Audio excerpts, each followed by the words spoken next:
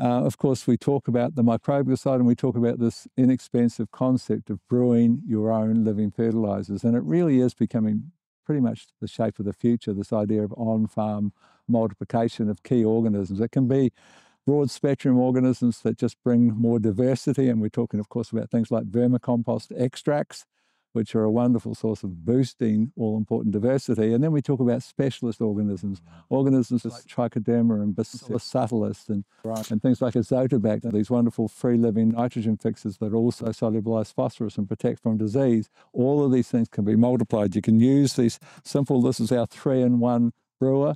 You can make anaerobic blends, you can do extracts, and you can make aerobic blends with this 3-in-1 brewer, but you can make up your own. You can do that same sort of thing to get into this concept of creating your own living fertilizers. Now, the simplest of all is the product BAM.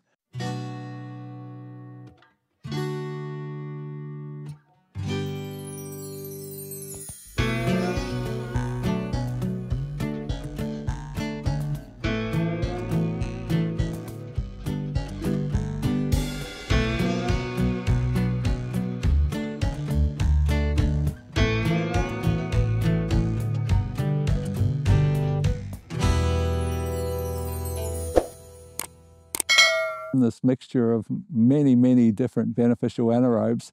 And what we're talking about, in a 1,000-litre shuttle, just on a larger scale, 1,000-litre shuttle, second-hand one, as long as it hasn't had chemicals in it, you drill a 12mm hole in the top, you cut a length of hose, a metre length of hose, you put one end in the top, put some silastic to make sure it's sealed, and it's only in this little top inch in the airspace in the top of the tank. The other end goes into a bottle of water, a Coke bottle of water filled with water, strapped with a couple of plastic ties 3/4 of the way up on the aluminium frame.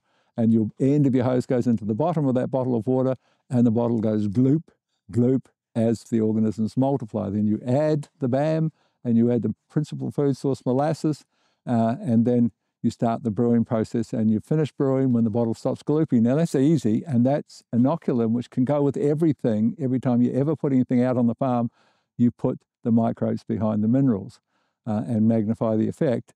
And it's really inexpensive to do this. And if you do nothing else with microbes, anyone can do this. I can teach you on a farm how to do this in 10 minutes. I mean, it takes a little time to fill up the 1,000-litre shuttle with the water. That's the only thing that takes time. And you've got 2 years shelf life of BAM just sitting out in the sun in the paddock. It's that stable. It's becoming our largest selling microbial in the world, and we're in 55 countries because it is so good. Now, checking your progress. So, we're trying to remove the guesswork. We're trying to bring back a little bit more precision into your operations, some precision nutrition into your operation. And one of the simplest little tools, of course, you've heard us talk about it many, many times, squeezing a little bit of juice out of the plant with a garlic crusher, and there are various types of them that can take leaves that are harder to extract juice. You put it on the face of the sloping instrument, the sun refracts through the dissolved solids, and you're measuring your skills as a chlorophyll manager, your skills as a grower. The higher the Brix, the degrees of Brix is what it's called, the better you're doing. And it can be quite an eye-opener for many people to find out they're not doing quite as well as what they thought. So measuring Brix, wonderful tool. It also serves as a calcium meter, because when you're looking through this meter, you don't want to see a sharp line between the two coloured hemispheres that you're looking at. If there's a sharp distinction between the two halves of the hemispheres, that is a calcium deficiency. You want to see this blur where the two halves merge into each other and you can't really tell whether it's 11 degrees Brix or 12 degrees Brix. That is good calcium levels. And so it's a multi-purpose machine that's measuring how well you're doing as a grower, basically. It's a very handy tool. It's measuring nutrient density, essentially. Now, there are a few other little tools, and one of them, one of my favourites, refers to potassium, the money mineral. And the simple little test for that is that you take the first fully developed leaf, the leaf that we always check when we check doing leaf tests or whatever, 3 or 4 leaves down from the top, squeeze a little bit of juice, and then you take a leaf from the bottom of the plant, and they need to be the same. Potassium is the most mobile mineral. It'll rush from the lower leaves, and you don't measure it till you've drained the entire plant and finally measure it at the 4th leaf down, and you've been out of potassium for 3, 4, 5 weeks. And you can never catch up. You lost yield. So having control of the money mineral by monitoring top leaf, bottom leaf can be invaluable. Now, you might not be able to afford the $300 or $400 that are involved in these little waterproof meters, but there is a little hack that I'll share, and it's quite popular. Basically, we're going to take it, and we're going to get Carl involved here. And Carl's going to bring in some of the kale that we grew with the last little demonstration we did on veggie gardening. And what we're going to do is you're just going to buy this little set of, we sell them, but you can buy them from pool shops, but ours are a little bit more finely graduated.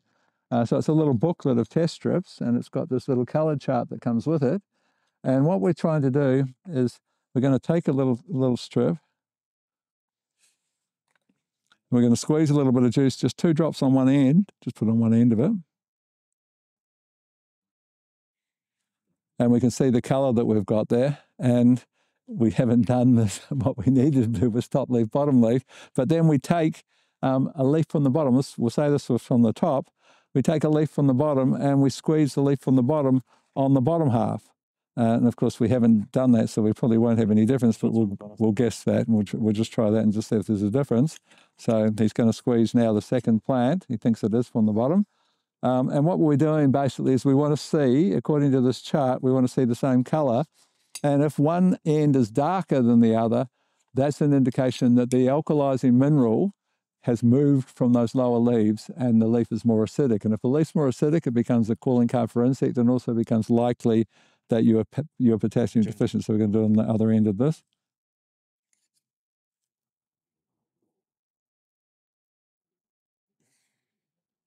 Okay, so we've got the 2 colours, and they are pretty much identical. So, I mean, we don't know for sure, to be honest with this, because we don't know where we took them from. But that's the model. You know what you're doing. And you can see it's a fairly healthy kale plant. We did a good job with that. But that's the strip, pH strip, drop on each end. They need to be the same shade. And if one end's darker than the other end, you've got a more acidic lower leaf. And most commonly, that relates to a lack of the alkalizing mineral. It means your potassium deficiency needs to be addressed. So it's just a cheap hack that can get you away from having to buy a meter. It's not as reliable, but it's reasonably good. So you can monitor your nitrogen, you can monitor your potassium, you can monitor your sap pH by measuring. You don't want your sap pH from that first fully developed leaf to drop below 6.4, and that reflects a lack of an alkalizing mineral. So it's another tool that we can use as a guideline. And of course, we could use the pH strip for that same purpose. Now, that's monitoring. And then there's the concept that we sort of touched upon, the concept of playing around with plant growth promoters. We talked about tricontinental. We obviously have to talk about kelp as well. Powerful tool. Most of its mode of action is based upon this really high levels of 4 growth hormones that really can give you a powerhouse response. For tiny amounts, 1 gram per litre of our trikelp, for example, is sufficient to give you a really marked response in some instances. This is quite difficult for people because you've been built in a world of fear, really. I mean, it's the conventional extractive model is based on an agronomist coming into your paddock and he's been told that that's the way to do it. And he walks the paddock and he finds an insect or he finds a sign of a disease and he brings that leaf to you and says, gee, you're in trouble, mate, and I've just got the chemical you need in the back. And so your whole model is based upon the concept of fear. And I've mentioned the work, perhaps I haven't, but this very, very famous book of the journalist down on his luck, sitting at a park bench. He's lost his wife, he's lost his house, he's lost his job. And he's saying, why me? And the pen and paper sitting on the deck, and the pen begins writing, or so the story goes. And the journalist Neil Donald Walsh, amongst many insights that theoretically came from God, whether or not you believe that, there were some tremendously profound things in that first book called Conversations with God. And, you know, it may have been his own insight, whatever it was some good stuff. And one of the things is that God makes the statement, every decision you ever make in this short life will be based upon one of 2 things, and there are 0 exceptions. And I want you to think about every decision you've ever made or are about to make. The decision will be based on fear or it'll be based on love. And that dichotomy is perfect for what we're talking about, regenerative versus the conventional extractive model, because one of them is fear-based and this is love-based. And we're talking about love for ourselves, love for our soil, love for our consumers, love for our children, love for people who inherit our farm. It's a whole different model than pouring on chemicals. It really is a different thing, and you feel different about yourself and the world around you. So on that context, part of that story is this proactive protection rather than waiting till the fear hits and then you do it. If I don't do this, this will happen. And part of that is just recognising that that if something works, we'll get in early before the disease gets there. And, you know, a fine example of that is, for example, we've done some work with powdery mildew, and we found this tremendous control mechanism is to take BAM, which you can brew yourself, we mentioned, and milk powder at 1 kilo per 300 litres. I would use 2 kilos per hectare in vegetable crops. We use 5 kilos with 1,500 litres in the apple orchard for controlling powdery mildew. Now, you might want to put a little touch of manganese with that because it's often linked to a manganese deficiency, but without it, it works incredibly well. But if you know that works, and then when you know there's going to be pressure from powder before it comes, you can just put your milk powder, which also delivers calcium very efficiently, milk powder and BAM. You can brew it up, so it's really inexpensive. The milk powder is about $6 a kilo, and that 2 kilos per hectare, or in an orchard scenario, as much as 5 kilos per hectare, works a treat.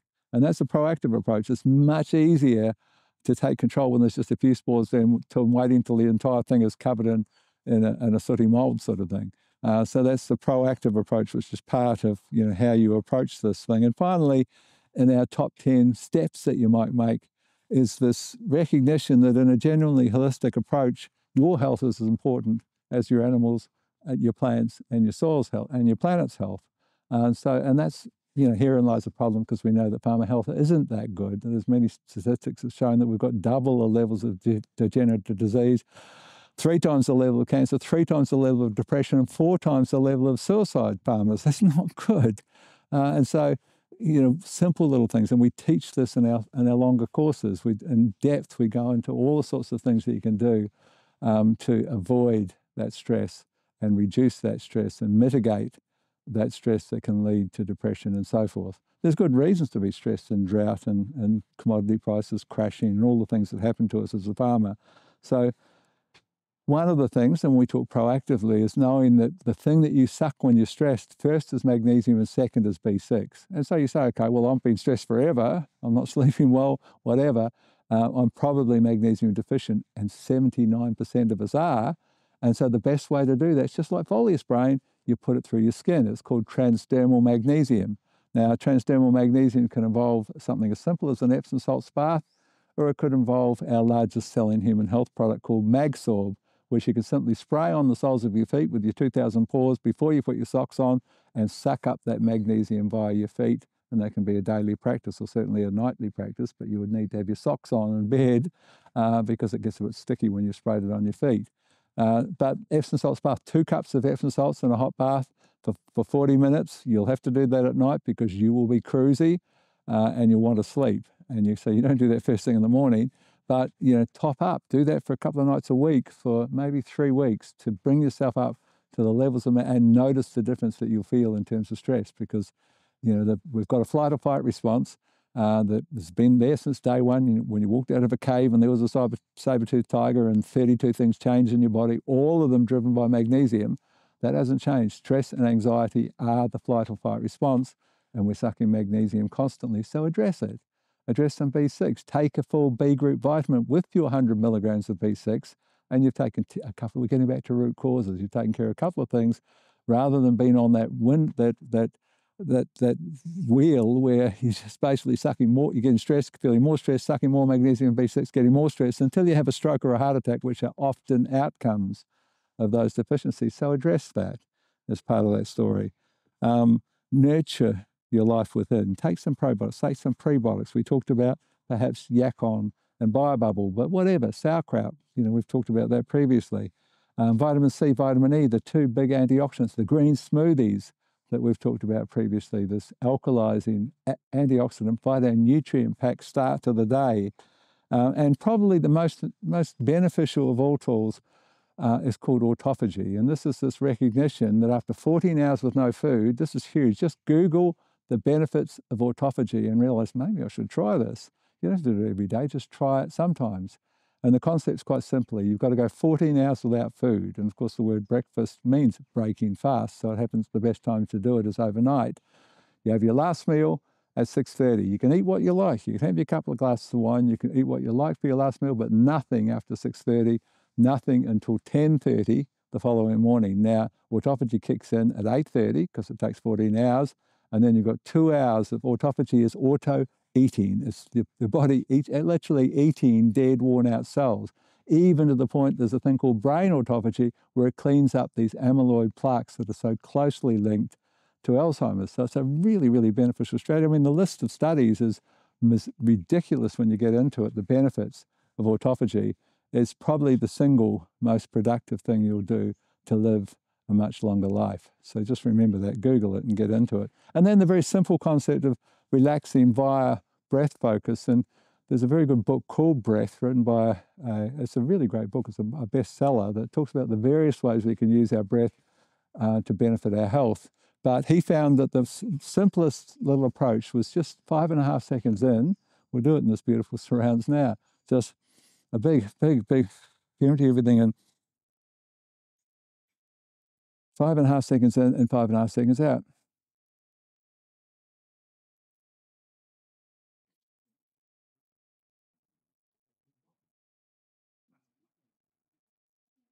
And I use that when I have my sleepless nights, and it usually, it probably takes about 10 of them, and I'm just in this cruising mode and I fall back asleep again. It was wonderful, just this new condition that's been discovered relative to mobile phones, and talking about this new sort of attention deficit that adults and children are getting from their screen time. And the woman who was conducting the interviews is out in the park. She's got a neurologist. He's got an electroencephalograph attached to her head like a helmet with measuring her brain waves. And he gets her to do the 5.5 seconds in, the 5.5 seconds out. And you watch, he's got a screen, and you watch these beautiful alpha waves come in. And then he finds out beforehand what her mobile phone number is, and he gets someone to call it. There's just a beep from a text, and everything just goes, and she can't get back to the alpha. And that's us every minute of every day. That's why it's quite nice to escape that sometimes. Anyway, on that note, I hope you gain something from this where to start from concept. Thank you.